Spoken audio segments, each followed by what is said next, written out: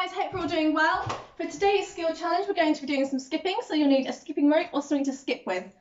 I have taken the tie of my dressing gown robe, and I'll be using that instead, and you will need some space.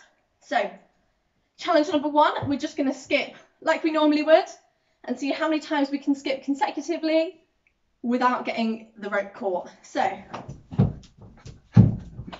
just like that. For challenge number 2, we're going to skip using one leg, so we're going to hop. So I'm going to do my left leg first, so I'm going to bring my right one up. Just like that, and then you'll try it on your opposite leg, just see which one you can get a better high score on, and then keep trying to beat it. For the third one, we're going to skip backwards. So this time, the rope comes in front of you and over. So just like that. I wish you the best of luck, guys, and have fun.